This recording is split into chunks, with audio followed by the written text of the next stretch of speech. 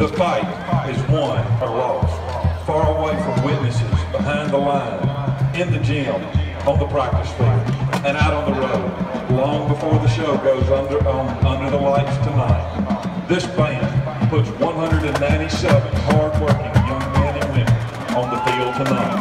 Despite arduous, rainy, humid conditions, they have had problems with pacing during the July heat. They are so tough, they will punch you in the throat and make your ankle hurt. Their punches are just as hard in Chicago as they are in New York. Sure, this fight is fixed. They fixed it with a right hand. They fight for perfection. They want the public to see a knockout in the making. They know that rhythm is everything in boxing. And they know that the temptation for greatness is the biggest drug in the world. This group desires to inspire. This community is the greatest backers and trainers in the world. To allow this group of young people to take the field, I am proud to present to you the pride of Pike County Marching Band. Once that bell rings, you're on your own. It's just you and the other guy, Joe Lewis. In one corner, we have drum major Mallory Smith. In the opposing corner, we have Rebecca Campbell. Drum majors, are you ready?